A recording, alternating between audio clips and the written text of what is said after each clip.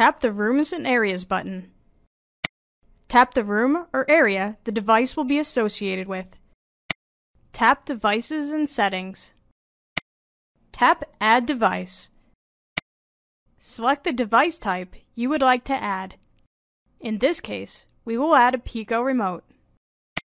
Tap the image of the Pico Remote you are adding. Follow the on-screen instructions.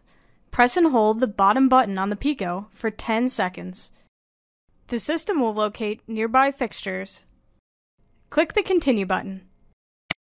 A progress bar will appear during the search. Fixtures will be listed by proximity to your device. Tap Flash to identify the fixture. Click the plus sign to control this fixture with your device.